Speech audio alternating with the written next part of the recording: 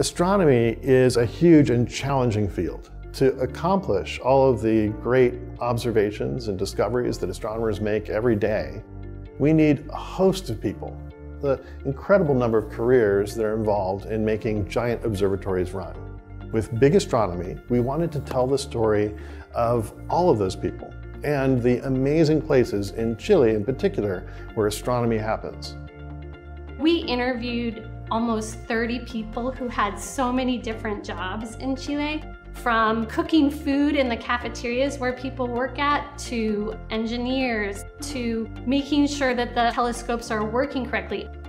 The thing that surprised me the most about what people do at these observatories is that they live there. They spend a lot of time there. They work on these long shifts. I guess what I wasn't expecting was the kind of community of the people that was there. It felt very much like a family, and I felt welcomed into that family, and I frankly didn't want to leave. Big Astronomy was much different than other productions that we've done in the Morrison Planetarium. It's mostly photographic footage, like video or time-lapse, which is something we've never done this extensively before. It's a bit more of a documentary, where it's a lot more focused around following people around and talking to them and seeing what they do. It involved a lot of learning on our part on best techniques for doing it and making it interesting, a lot of experimentation. It was a challenge getting used to working at elevation, hoofing 80 to 100 pounds of gear up there and then setting it all up.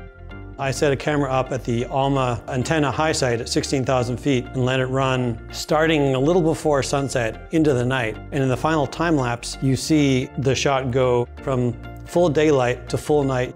And I was also frankly amazed that it worked at all.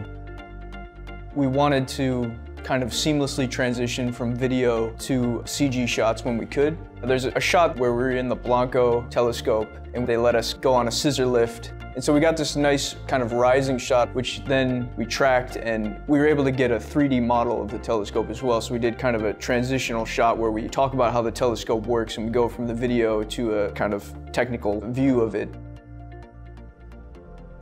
We wanted to tell the story of planetary formation. And it turns out that not every disk from which planets form looks the same. And we highlighted one, Beta Pictoris, that's very different. And in fact, very different from what any immersive visualization has tried to visualize before. We worked with two researchers who had done a simulation of Beta Pictoris. What they saw was an odd kind of warped shape in the disk, which they showed bears a lot of similarities to what they see when they look at this disk with the Gemini telescope. I would kind of try something and I would get back in touch with the researchers and say, does this look reasonable? How is that? I managed to get close to something that everybody was pretty happy with.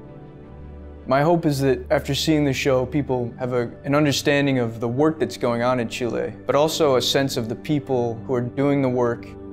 Going up on these mountains and seeing the night sky really made that point clear to me of why it's such a great place to observe the sky at night.